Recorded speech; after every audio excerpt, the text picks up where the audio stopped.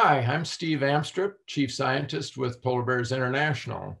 Before joining Polar Bears International, I was in charge of research in Alaska for over 30 years, studying all aspects of polar bear ecology.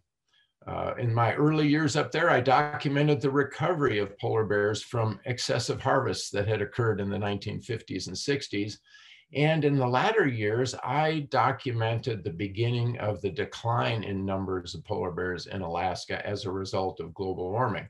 My work there culminated with the convincing of the Secretary of Interior to list polar bears as a threatened species under the US Endangered Species Act.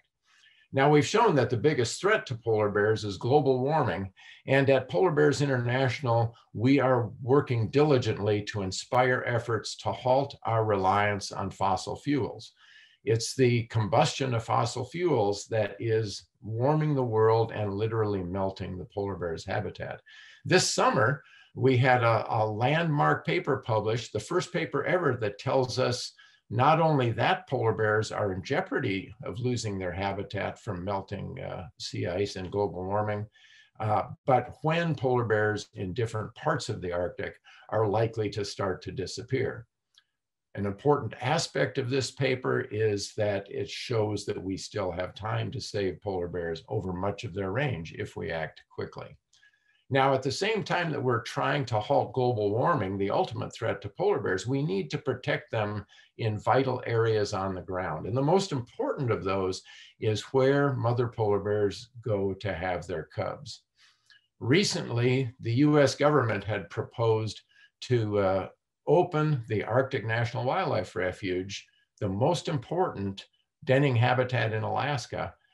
The government had proposed to open that habitat for oil and gas development.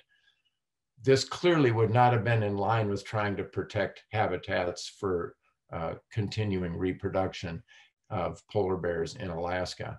And I've spent the last 2 years diligently working to try and halt this proposal, and it looks like we actually were successful. The leases that were to go into effect this winter are not going to be let. And we think that we may be at a point with the election results in 2020 that this threat will not reemerge. At the same time that we've been trying to protect denning habitats, we've also been continuing to study polar bear maternal denning. And my colleagues at PBI have been working to understand denning ecology in Svalbard, where perhaps more polar bears den in a single area than any place else in the world. And if we can understand the risks that these bears face in their natural environment and their behaviors, we can learn a lot more about how to protect denning as we go forward. PBI also continues to work on developing new methods to locate polar bear dens under the snow. A den in the wintertime looks just like any other snowdrift. Bears create these little caves that are underneath the surface of the snow. Continuing snow drifts over them, and you can't see them with the naked eye. But there are methods for detecting the heat signature under the snow, and we are working to develop new methods that might more accurately predict or tell us where polar bear dens are in that vast habitat out there where everything pretty much looks the same.